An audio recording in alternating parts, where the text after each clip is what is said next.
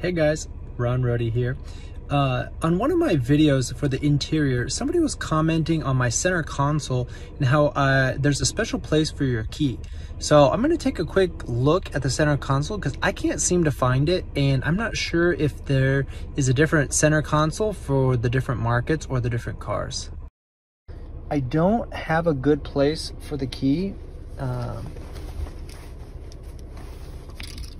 So I'm not sure if he's talking about here. That doesn't seem really natural. There's no place really. There's the key symbol here. That's for the proximity. But again, nothing is